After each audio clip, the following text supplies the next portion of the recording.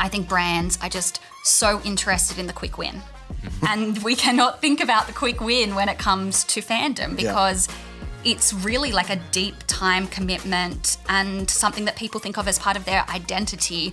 And if you're going to be talking and participating in something that means that much to somebody, you need to show that much care back because, otherwise it's just not going to work. Hello and welcome back to The Alchemists, a limited series podcast you'll quickly come to know as your own personal sort of concierge of interesting things that you've learned in State of Social 2024. My name is Andrés Lopez Varela. You can call me ALV, or you can be like that one friend actually who calls me Alv, and then everyone thinks my name is actually Alvin when it's not. Brilliant. I don't mind. Today we are recording on the traditional lands of the Whadjuk Noongar people live at State of Social 2024, and I'm super interesting and, dare I say it, very somewhat surprising combination of alchemists joining us on the show today to understand how we can build bridges by finding common ground between brands and fandoms. Before we dive in, I'll remind you the whole series of The Alchemist is now live wherever you get your podcasts, so make sure you hit that subscribe button to see all the episodes in your feed. All right, let's make the magic happen. Joining me today in the studio are three alchemists, including Dave Stewart, whose day job as an intellectual property lawyer at law firm Bennett belies the fact that he's also an experienced comic book editor. Dave, welcome. Thank you. Good to have you here. It's a unique introduction. Yeah. Most people don't kind of mash the two together. It's I've one done or the other. I've done the research. You're on it. We also have fan engagement expert Dr. Georgie Carroll. How are you, Georgie? Hi, I'm well, thank you. Excited to be here for this convo. Yeah, we're going to nerd out. It's going to be so good. And speaking of nerds, James Whatley, brand and gaming strategist. How are you, James? Hello. I'm very well. I'm very pleased to be here. Thank you for having me. Very happy to have you as part of this chat. Welcome to the show. Now, each of you here has kind of a unique and quite different experience understanding some type of fandom and the power it has to create deep and strong connections, between people and also, big, strong parts of people's identity. It seems like, being like a real ride or die fan of a hobby or of a performer or a fictional character or a sporting team or a TV show or whatever, maybe even a brand, is something that can be truly formative for our identity. Like you asked me about Formula One strategy directors or crew members in Star Trek or Hot Ones episodes, you'll instantly know everything about me. So I want to start first by asking you about something that you're a fan of and how you kind of came to that fandom. I'm going to start with you, Dave. Oh, good grief. All right.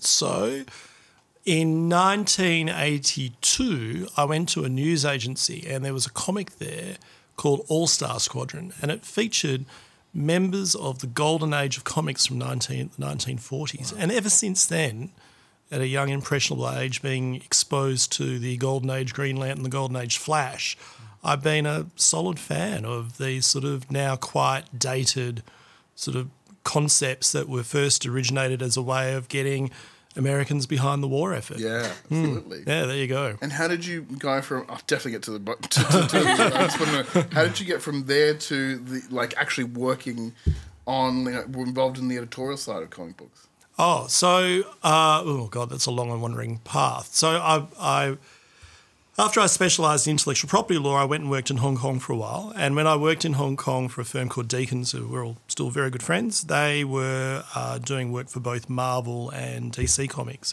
Okay. I think the most interesting dispute that I was involved in there was chasing someone for using the Chinese characters for Superman on underpants. So it was obviously conveying some sort of message that DC didn't like. And from there, I kind of had my interest in comics revived, and I'd rocked up in a strange city. I was going on the old DC Comics message board and found that there was a whole community out there of other people who also liked Golden Age Green Lantern and Golden Age Flash unexpectedly, and kind of got stuck or drawn back into it after sort of 2 decades of disinterest. That's amazing. That's such a great story. So nice to have that spark kind of reignited, I guess. Every now and again. Years. Yeah. Yes. Georgie, what about you?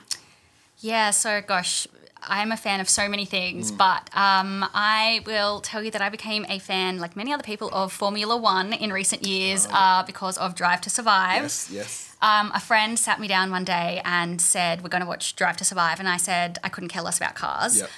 By the end of that day, I had tickets to the Melbourne Grand Prix. You moved fast. I was fast. I was in deep. There was just something about the combination of a pretty interesting sport with the personalities and the relationships between the team members and the overall teams and the team principals. And I love a reality TV show. I love a dramatic TV show. People complain that it's too dramatized and it's not real. That's why I love it. I love the little petty arguments, and when you can tell it's fake. I know some of the arguments are fake. I'm here for it anyway. I've now been to 3 Melbourne Grand Prix. I wake up in the middle of the night to watch cars drive in circles. Great. It hooked me. Thanks, Netflix. Yeah, it did its job, right? It did its job Netflix very effectively. And Gunter Steiner, they did exactly. their job. Yeah, absolutely. I've been a fan for a long time of Formula One. And like you maybe, Dave, my sort of interest had slightly waned throughout the mid-2010s. And then that came, and I was still kind of following it, but not that closely. Started watching Drive to Survive again, and I was like, oh, this is as good as I remember it, like back in the early 2000s. So it's been such a great thing for the sport. Oh, yeah. Phenomenal, yeah. Except not good for the price of tickets. That's right, yes. James? I think we were talking about this before the break because I was just in George's talk and George did a great job of pulling apart the difference between eyeballs, the audience, fans and fandoms. Fandoms being much more active and participatory, right? Is that right? Have I remembered that correctly? I wasn't allowed my notebook. And I think if I'm being true to that definition, there's a game that I used to call my mainline drug called Destiny 2, and I've probably played about 3,000 hours in that game. But there's things when you complete things in that game, you can get medals. There's a raid that happens. If you complete the raid within the first raid week, you can qualify to buy a raid jacket, which is limited edition, and only people that have completed that particular raid get to wear it. I've got one. Yeah. And when I go to my nerd conferences, I wear it, and there's other people wearing it. There's like, Game recognised game. That's my fandom. Yeah, that's quite a fandom too. Yeah, I love that. And we've talked a bit about the last couple of days about our shared love of gaming as well. So I feel like I'm in very good company because all your fandoms I'm totally on board with as well. So I couldn't have picked this combination better myself, I think that is one of the really interesting things about fandom. And I do take your point, James, you said, and Georgie, about that distinction, from audience all the way down to kind of fandom being the more sort of active participants that contribute to that community.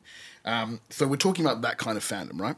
So it seems that sort of style of community around a particular thing, if you like, can create bonds and connections that are long-lasting, very deep, and very meaningful. And even, they might go away for a while, like in your case, Dave, and then they come back like 20 years later, for example, right? If I'm a marketer that sees some kind of connection between what my brand's audience is about and what my brand kind of stands for, and the fans of a particular, person, performer, thing, sport, subculture, how do you suggest I start to even think about getting involved with that group of people to just signal that we might have something in common? Where would you suggest, Georgie, that we start? I think it's important to start by making sure you know whether that relationship is truly there, and it's not just you being like, oh, I quite like, I can see something here, let's dive all the way in. So doing research before you dive into anything, making sure that, the alignment is there, that you can add value, and you're not just jumping on board a trend, because fans see right through that. If you dive in and you're like, oh, hey, look at us, we're this brand, come, buy something, come love us, we're taking over here, they will not like you for that. You have to be authentic, it has to be meaningful, and a lot of the time I would even say brands shouldn't get involved in those ways, because it's so poorly done 99% of the time, because fandoms are at their heart, they're communities of fans away from brands a lot of the time, where the fans share a passion for something, and they'll talk about, whether it's the film or the comic book or the sport, but then they also are building friendships and relationships. Yeah. And it's that love of what I call the object of fandom, is what initially drew them together, but then it kind of can expand beyond that. And they don't really want brands coming in. They don't even necessarily want the official the object in there all of the time. And you just have to be very careful, I think, if you're trying to get involved as a brand. And James, I know you were talking about this yesterday with gaming, and how, even in advertising, brands get it quite wrong when they don't understand gaming properly. And I think we see the exact same thing in fandom, where there's just a lack of knowledge sometimes, and they think it's something to jump into for easy engagement and eyeballs, and it can just backfire because the fans see through it. Let's talk a little bit about gaming, because I want to get to those specific ones where, it's sort of where fandom is sort of a disproportionately large group of the community, perhaps. Now, as Georgie said, you spoke yesterday, James, about the different levels or the different depth that you could go to with being involved in those communities in different ways. I don't want you to reiterate your talk, but I do want you to maybe pick up that point that Georgie mentioned about sort of asking for permission first, I guess, and doing that research. How does that relate to that concept of how deep that you might go? Like, if, for example, you do your research and like, it's not really right here, the vibe might be off, can we still do a little bit? Or, should we back off completely? So I want to build on Georgie's point completely, in that you've got to find your right in. Like, do I have the right to be in this space? Mm-hmm. And that might be something as unique as the CEO of my company is a Destiny 2 player. Mm. So therefore, we know they're a fan, so come on in, right? Do you know what I mean? Yeah. That is a unique way in, and you've got the right to play. I was trying to think about a different example, but this is kind of different, and it's about activating communities. We talked about a little bit about this over breakfast this morning. One of my favourite examples of a community coming together and proving their fandom. There's a game called No Man's Sky. And there's never been a brand involved with it. And I look at it, and I like to think I'm an expert at this. Yeah. And I can't really see how a brand could ever get involved. Mm. That game is about 8 years old. And when it came out, it under-delivered massively. Overpromised and under-delivered. And it got torn to pieces. The developers, Hello Games, have been spent the last 8 years updating it, engaging with the Reddit community, listening, updating it. And I think they're like 15 or 16 updates in. About a year ago, the Reddit community bought the 48 sheet outside the office of the developers, the out-of-home placement, to say thank you. Oh.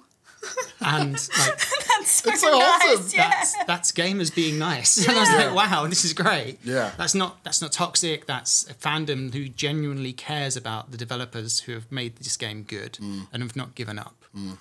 I don't know how a brand could get involved with that. Yeah. And I wouldn't really want to. But if you've done your research, to George's point, you've done your research, you would look at it and go, actually, there's not a way in here. Mm. Fortunately for gaming, there's thousands of different games, right? So let's find one that works for us. Yes, yeah. And when it comes to something like specifically when it comes to comic books, for example, you move from being a fan to actually then being involved in making this stuff, right? How do you sort of, or like being involved in the fandom, sorry, I should say. How do you sort of, judge that space as being receptive or open to, engagement with brands that might want to sort of be a part of that? Well, I mean, I guess building upon what Georgie and James have said, it's easy to smell authenticity, right? Yeah. So I guess when that sounds worse than what I intended. The stink, you can smell it. The stink comes off someone who's not authentic. And you know that it takes a conversation, and not much of a conversation, to work out if someone actually knows what they're talking about and whether they're actually genuinely enthused about what it is that you do. So, or that you all have the same sort of aspirations and respect of a character or a show or a game or whatever it may be. And I think that, I mean, for me, it was, this is all what I do in my spare time, such as it is, because I've got plenty of other things that keep me busy. And I do it as a passion project, and I do it because I like talking to other people with the same interests. And what it's done is kind of given me some expertise, so that now I regularly talk to all sorts of different creators in the genre about what it is that they do, and have met some really interesting people, and we all speak the same language. Yes. So when I take my intellectual property lawyer's hat off and I put on my, comic book editor hat on. There's quite a bit of difference between the two. Yeah. There's not a lot of bleed between the hats, two roles. Yeah, that's fair enough. Yeah. I think you made some good points, James, like that No Man's Sky is a great example. Nobody wants to be that brand that comes into a community and like drops a clanger or totally misreads. Like, that's a great example. That's a community doing something on their own, right? Obviously, if you're going to be making a connection with fans of a particular subject or a particular thing they're passionate, an object of fandom, like you say, Georgie, you got to understand the house rules so you don't end up doing sort of like like a Pepsi Kendall Jenner situation, right? Classic. Classic clanger. What are the best ways to make sure that, like, if you're involved already, right? So let's say you whether it's, sometimes we luck into these things, whether through a sponsorship or a partnership, and all of a sudden you become part of a community. How do you sort of show that you add value to that community? How can you sort of be sort of not just stealing or appropriating, but building up and kind of leaving it better than you left? I think there's two things at play. One is the points I made in my talk around depth, investment, commitment, time, patience. Yes. If you're in for the long haul, then you're in. Yeah. So the Oreo Xbox work was the first gaming piece we did. Since then, they've done Pac-Man, and I think they're just about to do Mario. Okay. So like we're into the gaming bit, and that's Yes. as from an Oreo perspective. What's interesting to me is that you don't always have to go ahead and shove a product into a game to make something work like that. People that play video games care about the people that make the video games. Oftentimes, when they're really into that fandom, they want to know who those developers are, and also want to know that they're being paid and looked after and not being made redundant and not being burnt out. Another different way of looking at it might be to go, who are the developers making games right now? Could we invest or back or support up-and-coming developers? Emerging developers. Just so that our brand is associated with supporting young talent who's making great creative. And that creative doesn't have to be an ad, it could be a game. So that's, to me, I think that's a much more interesting way of going, you know what, we're committed to this fandom, we're committed to people that play video games because we're going to back developers. And that to me is more interesting.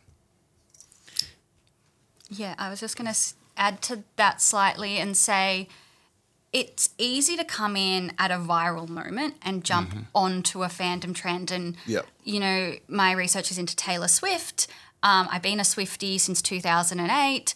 And it's, only in the past year with the Eras Tour that suddenly it's been cool to be a Swiftie, and suddenly every brand wants to be involved. And so many of them are just jumping on the friendship bracelet making trend, and they just want to try and grab the eyeballs, but they haven't put any further care into it, and they haven't put any further research into it, and there's no real strategy behind it. And you don't want to be that brand that's just trying to grab the quick eyes. You want to, it might not be Taylor Swift because, she's a superstar, but there are so many other artists out there, and there are so many other fandoms out there. And if you do want to get involved, it's important to do that research and to find brand alignment and to find your reason why. It's not just to get any eyeballs. Yeah. You need to, find the alignment. And it might never be a Taylor Swift moment, but that doesn't mean there's not a really passionate community of fans there for you to tap into. And too often, I think brands are just so interested in the quick win. And we cannot think about the quick win when it comes to fandom because it's really like a deep time commitment and something that people think of as part of their identity. And if you're going to be, kind of talking and participating in something that means that much to somebody, you need to show that much care back because, otherwise it's just not going to work. Georgie, you're an early adapter then, right? So you must really look down your nose at people who jump on the bandwagon way too late. Oh, yeah, with the Swifties, I'm like, guys, I have been, I was studying her before. No, it was, I was just very lucky with my timing because until that point, nobody cared. It was just another case study, but it has been interesting watching her. It worked out all right then, I guess. Yeah. Can't complain. What you just mentioned, Dave, actually something I wanted to touch on because it happens a lot in fandoms some more than others. That you know, some are known for their openness and acceptance of new members. I think maybe Swifties is a great example of that. And others, there's just such hard gatekeeping where it's like, well, you know, you meet the standard or the criteria of being an actual fan. You know, like a big criticism of Drive to Survive is they're not real Formula One fans, right? Because you weren't watching in the dark days when Bernie Ecclestone was in charge, and you know, like people were literally dying on like a fortnightly basis in race. You know, there's this sort of like there's that kind of tension there, and you know, some. You know, comic books is probably a world where there's actually, unfortunately, a lot of almost very toxic gatekeeping as well. Oh, hell yeah. Yeah. Look, it's such an obscure little... Oh, actually, that's a complete lie. You know, there was a guy called Warren Ellis who wrote a book called Come In Alone in 2003 who predicted the death of the industry. He said, this is going nowhere. It's like you're all writing superhero comics. They're all crap. It's like as if you went into a shop and there were nothing but books on nurses. You know, so what are your options here? Oh, a hospital nurse. Yeah. What are you doing writing about the same genre of people who look like they should be in pro wrestling wearing capes? You know, what's the point? And then, of course, you know, Iron Man came out and suddenly everyone thought, oh, hello, here's this, you know, kind of weird sort of genre of adventure that suddenly became incredibly popular. And, you know, we're talking about sort of OG fans, you know, all of us who actually have kind of weathered the storm and thinking that the entire industry was going to fall over have suddenly gone, well, what are you doing here? You know, what the hell? What are you up to? Yeah, that's right. Yeah. What were you reading back in 2003? Yeah, I guarantee you it wasn't superhero comics. So yeah, I mean, and I don't know how you deal with that. And I guess if you're looking at it from a branding perspective, you know, in terms of trying to forge strategic alliances with fandoms, you look for those key gatekeepers and you try to persuade them that you are genuine, you are actually concerned, you've got a real interest in it and you're trying to help the fandom as opposed to milk them for money. Yes, I think that makes good sense. I think it sounds like the right approach. I think, however, though, is there maybe an argument for if a community does have that sort of hardcore gatekeeping, isn't there an argument to say that's not the right community, it's not a brand safe space? I think it really depends. And I think sometimes... That's the key theme of this conference. Everyone's told me. Yeah, it depends. You'll sound like but lawyers. often there'll be... sound like lawyers. Like there'll be aspects of a fandom that can be super gatekeepy, but that'll just be one tiny part of the fandom that doesn't necessarily speak for everyone. Okay.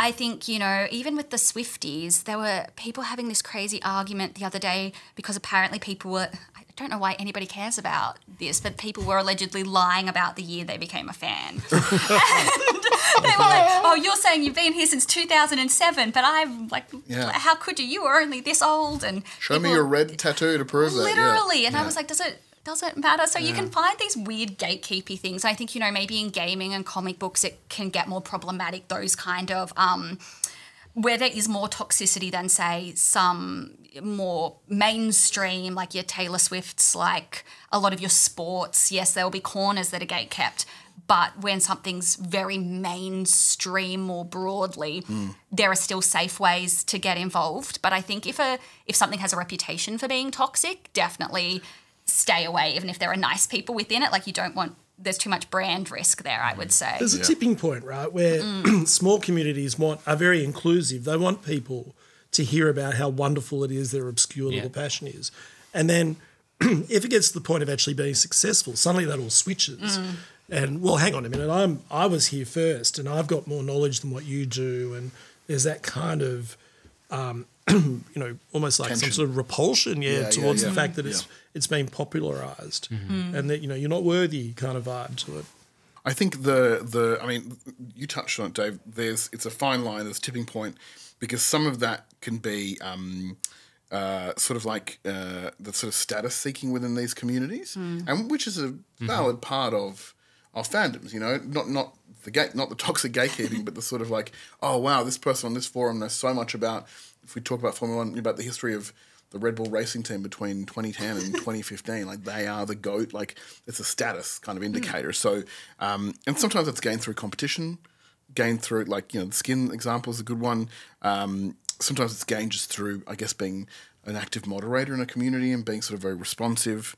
it strikes me that's kind of like a bit of an untapped area for brands in the sense that, first, of course, to prove they are as worthy of fans themselves, if you like, as others in the community, but then to also kind of demonstrate their commitment to growing that fandom in a positive way.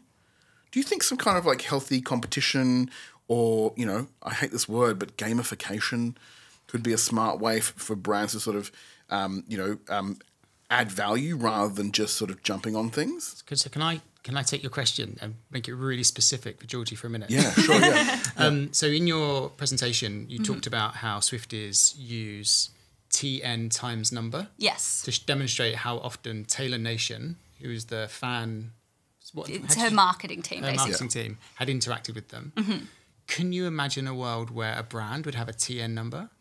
I think there are certain brands, you're really like popular, kind of cool brands, but it would have to be, it's not just being noticed, it has to be like for a value reason. So you're noticed by Taylor gives you status in the community and kind of that idea of a hierarchy because that is valued within the community. So attention is more important than knowledge or spend of money or what, like every community has a different value system in the creation of their hierarchies. So I actually explored hierarchies in my PhD research, and a lot of the work that had been done was on your more traditional forms of fandom, like your TV fandoms and your comic fandoms, where it is a lot around time, knowledge.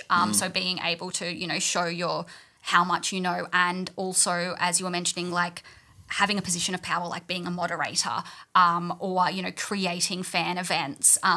Whereas in the Taylor Swift fandom and increasingly in other forms of celebrity fandom, the value is in things like having met the celebrity, being noticed. Right. And so if you do have a community where, maybe I can't even think of an example right now, but where there is a reason to want to be engaged by that brand and it does give you something in return, then I think there could be.